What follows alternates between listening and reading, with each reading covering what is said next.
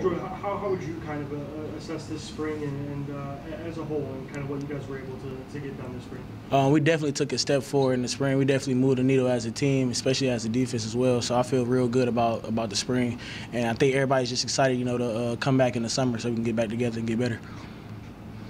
What's been the biggest difference in your opinion now that the spring game is done and over with, and you have the spring and summer to look forward to now with the rest of the off season? What's been the biggest difference between the final week of the season last year and today? Really, you can just tell that the defense as a whole is gelling, and the team as a whole is gelling. Just not as on the field, but like off the field as well. Like we're becoming like a real team and bonding way better. So I feel like everybody knows each other's goals, and we're pushing each other to get there. So I feel like the team is becoming more tighter and closer too as well. As far as what you guys were able to do today from a performance standpoint, what are your thoughts on that? I feel like as a team on defense, we did pretty good. We gave up some plays, but it's just minor mistakes for real, nothing too major that we can't fix. And then on offense, they moved the ball pretty well, which is good for us because we're gonna need that in the season. So it was pretty good overall. I know your unit's still rotating in a few guys, like a Jordan, like a Chris. Davon obviously still injured. What in your opinion still needs to be done for that unit to continue to make those next steps?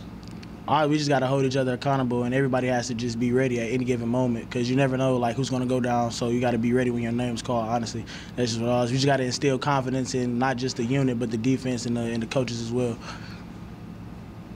Jordan, a lot of hooping and hollering, and there's a big hit. You want to talk about the energy levels?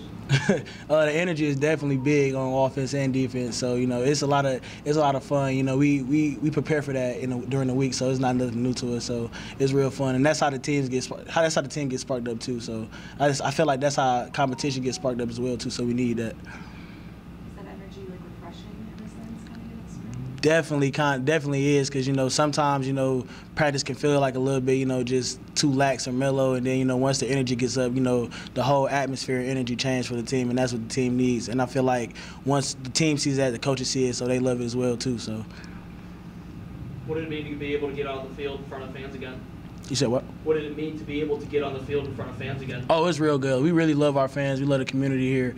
We really can't do it without the fans. They bring a lot of energy to us as well. So we just feel welcome that they're here too. So we welcome here. So we love it. Jordan, as one of the leaders of the defense, what are you looking to build off of from last season as an individual leader going into this season? Really just being more consistent with myself. I feel like me just being more consistent with making plays, being more vocal as a leader, I feel like that helps the team a lot. Even when every time I'm vocal and it's precise communication, I feel like we move way smoother. So I just being more consistent all around as a leader and as a player.